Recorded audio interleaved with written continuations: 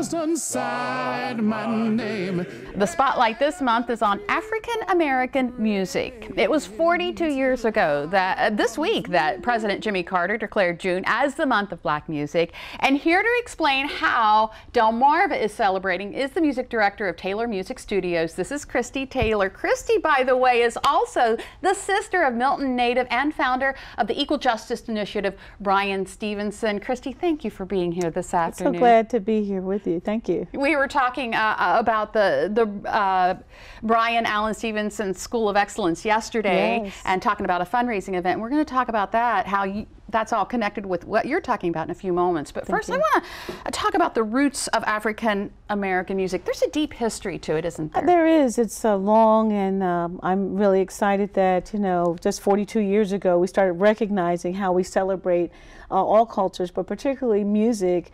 In February, we dedicate some of that month to lifting up history, and as well as Jazz Month, women in music. That this month is special because we do get an opportunity to do celebrations, and African heritage is really important.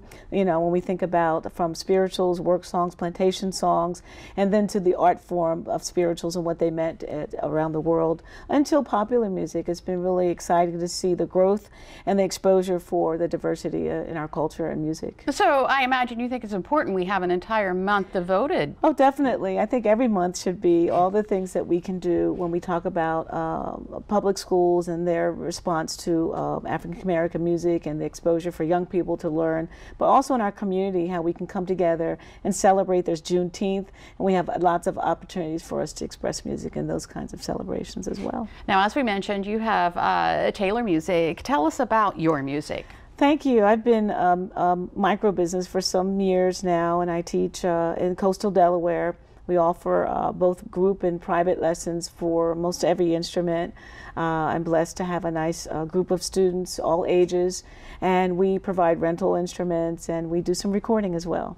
That's neat. Okay, so we have some upcoming events, and this is the connection that we were telling you about, because you are going to be, one of them is for the Bryan Allen Stevenson School of Excellence. Yes, we founded the vision based on the principles of the great work my brother has done over the years, and it inspired us to come and create something that would be purposeful in the Sussex community for all kids. We're looking at it at a high school level and starting with the 9th and 10th grades. And so to support that, we need some funding. And so we have a big fundraiser coming up at the end of the month. We're really grateful for the opportunity to have it in such a wonderful location, which is Sydney's restaurant in Milton, Delaware. It's a brand new restaurant that's been around even in the midst of COVID. And they're classmates of ours, and they happen to be African American owners. We're so proud of what they're doing in the community, and it's a perfect setting for our fundraiser. We have it scheduled for Sunday, June 27th from 2 to 5. The event is on Eventbrite. It's selling out quickly, so people should come. But the focus of that is actually a gospel concert, jazz kind of mixture with some artists that are coming in. And we have some special videos from both my brothers, which will be exciting. And so Taylor Music Studios is presenting this and supporting it in support of the school, Bryan Allen Stevenson School of Excellence. You have to be, it's just amazing how you're all coming together in this community. Well, we should be. Yeah. This is the time, after COVID, we've learned a lot of things. And part of that is to have purposeful living, but connecting with people.